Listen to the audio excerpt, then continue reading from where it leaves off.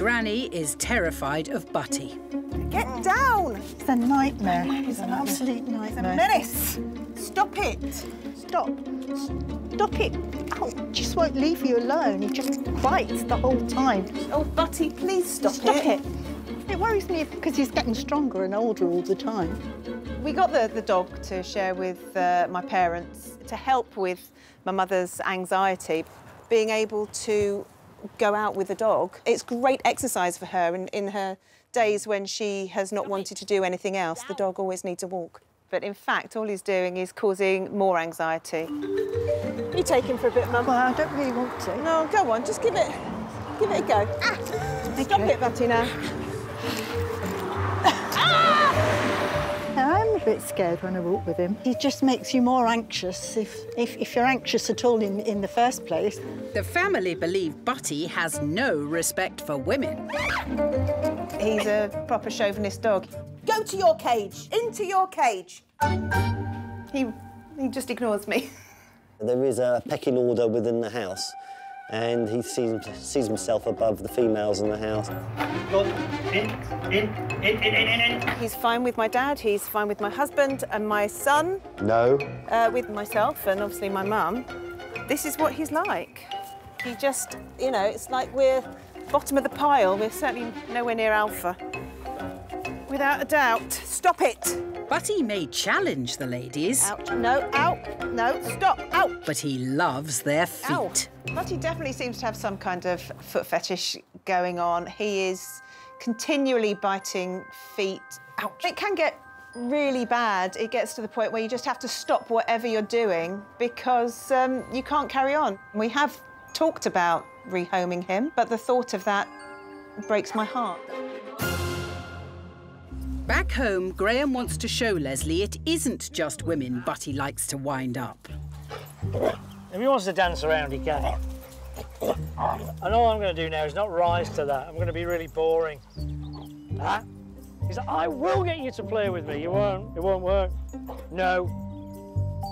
Really. One thing we know is Butty's not a chauvinist dog. He's been just as bad with me as he has with Leslie. Ah, stop. Point proved. Graeme wants to discuss getting Butty back on track with the family. Carol, I see the way he is with you and he's jumping up and it's not nice. Now, I'm worried about the effect that's having on you. I wish he would stop it. It's painful, the biting. And I think the problem is nobody has taught him the rules, and that was your job. And you kind of missed on that. And so what you've created now is this uncontrollable teenager who's screaming and shouting at you every time you try and tell him off. Yeah, I agree, and I think I've made everything into a great game for him. And I can see that you've tried your best. Sadly, your best was a bit rubbish, frankly. It's hard to hear that kind of thing. It's hard to hear that the way the dog behaves is your fault. Although I think I knew. It's no great surprise, but it is hard when somebody actually says it. I think there is a way forward that doesn't involve being nasty, but will involve, and this is the big challenge for you, you're going to have to step up a bit and be the boss, frankly. We need to be clear with him what's good behaviour and what's bad behaviour. They need to be the ones in charge. That's it. Come on. Here we go. Graeme wants to prove that by stepping up and using commands with confidence, Butty will behave just as well for them as he does for the men of the household. Put your hand down and tell him stop. Stop. Yeah. Good boy. Good. By standing still and using the stop command firmly, eventually Butty will get the message that feet aren't fun. Stop. Stop. Good boy. Using praise once he's stopped biting them will help reinforce this. Now he's moved away, what do you do? Good boy. I can see in Leslie there's a resolve there to fix the problem. She is thinking, yeah, we'll do this. And in no time at all, an undaunted Leslie has given Butty's foot fetish the boot. Good boy. With Carol, I'm a bit more worried because it is hard for her. It's hurting when the dog jumps up, and our initial answer is to to back off, and there's only so much saying, stand your ground, I can do. As with Leslie, Graeme tries to teach Carol that staying still and using a firm command will stop Butty's bullying behaviour. So don't get into a fight with him. No. To some extent it's your voice, because that was just like, no.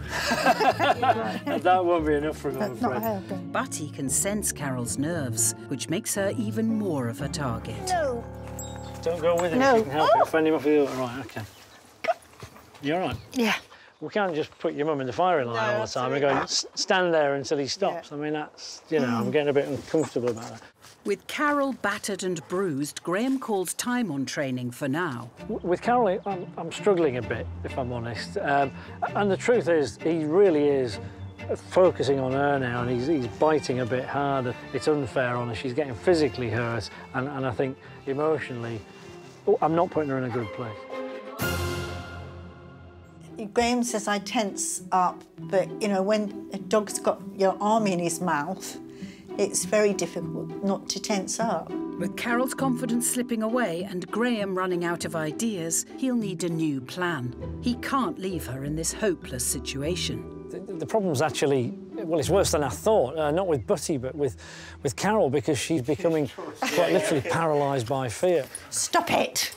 I have to be leaving them with the ability to move on and progress with this dog. And I've been racking my brain as to how to do that, because everything I tried was making her tense up. But Graeme's had an idea. He believes the key to building Carol's confidence is for her to be supported by someone she trusts. And who better than her daughter, Leslie? It's about giving Carol the ability to take over bit by bit at her own pace without making herself, you know, anxious and stressed out. But this will only work if Leslie can stand up to Butty. So if I hand you the lead, if you come into position... Yeah. Will a flick on the lead and a firm no be enough to deter this bully boy? No. So he's testing you. No. No. Better. Yeah. No. Good. Well done. So the thing to notice is, if he does put up a bit of a fight, a bit of a tantrum, you know, keep moving, walk through it. Leslie dealt with that very quickly, and it was over in what? Seconds. Yeah, a couple of seconds, yeah. Now that Leslie has proven to Graeme that she's got the confidence to walk Butty on her own, she's ready to support her mum. Put your hands together, and then when you start to feel more confident about that, I think there comes a time when you say, OK, let me lead it. Yeah. Even if it's for the next 10 seconds, from here to that tree over there kind of thing, and then hand it back, and then bank that one, quit while you're ahead. Yeah. Tomorrow's another day. Okay. So tell you what, without further ado, off you go. Right. Good boy. What's happening here, the change, is that he started to see Leslie in a leadership position. So she's, you know, she's taking control of this situation in a nice way. He's beginning to realise, I'm sure, that he's not going to get away with all of his usual shenanigans. And that even applies now when Carol's right alongside. In fact, I just seen her leg brush into him and it didn't make any difference, so that's good. Just an hour ago, Butty was still lunging at Carol, so him walking alongside her is a breakthrough.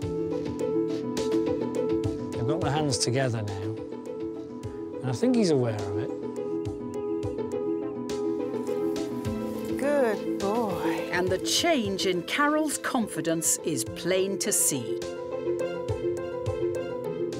What do you reckon? That makes me feel a lot happier that he's not attacking me.